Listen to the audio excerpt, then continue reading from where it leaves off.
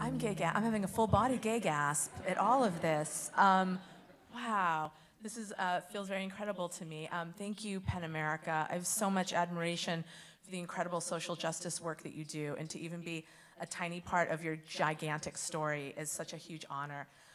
Thank you so much to the judges for doing this. I write largely about people outside the mainstream. I always have done that. It's so hugely touching and validating when my work gets recognized on a level like this. I mean, this has never happened, so actually, it's not like it's always. It's right now. It feels really validating.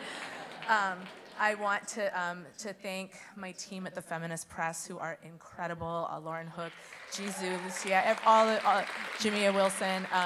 They're such a fantastic press, and it's an honor, and it's inspiring to work with them. I want to thank the people who inspired me to write the pieces in Against Memoir. The Hags, the lesbian street gang from San Francisco, many of whom have passed away. Stacy Quijas, Fiverr, Johanna. People who let me write their stories. Kelly Beardsley, Johnny Ray. Valerie Solanas, she didn't let me, but I did it.